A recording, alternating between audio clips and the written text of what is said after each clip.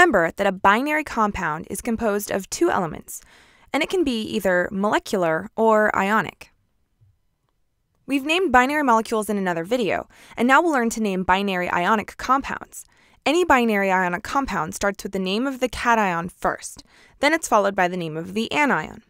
For example, Cs2O is cesium oxide. Cesium is the cation and oxygen is the anion. But not all ions are quite this easy to name. Some metals have multiple ions that could form, like copper. Because copper can have a +1 or +2 charge, we have to add another small step in naming. You start with the cation, then you say the Roman numeral from the stock name, and then lastly, you say the anion. So here we have CuO and Cu2O. The first one uses copper 2 ion, so this is called copper 2 oxide. The second uses copper 1 ion, so it's called copper 1 oxide. You can tell which cation is used from the anion in the formula. Oxide ion always has a 2- charge, so the first copper must have been a 2+ to balance out the 2-, and the second was a 1+, so there needed to be 2 of them. The overall charge of a binary compound is neutral. Let's see how cations and anions can fit together to make neutral compounds. Let's say you know you're working with iron 3 and oxygen. Iron 3 has a +3 charge, and oxygen has -2.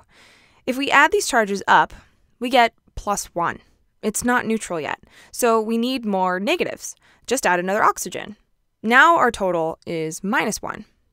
So we're going to have to add another iron 3, and the total is +2. And finally, one more oxygen with a 2- charge brings us to a neutral 0 charge. We have 6 positive charges and 6 negative charges. So the formula for this is Fe2O3, because we need 2 iron atoms and 3 oxygen atoms to form the neutral compound. You could write the atoms out every time, but there's a nifty trick that will help you figure out the formula from ions really quickly.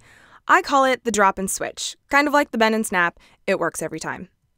In the drop and switch, you take the numerical value of the charge and you drop it to a subscript and switch atoms, like this. Iron's 3 becomes the subscript behind oxygen, and oxygen's 2 becomes the subscript behind iron, and you get Fe2O3. Let's try another one.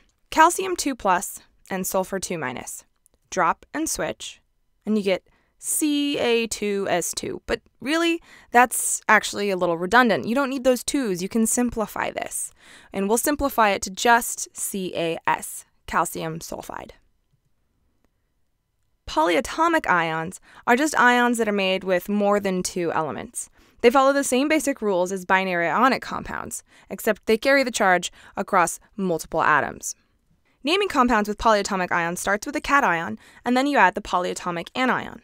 So PbSO4 is lead 2 sulfate.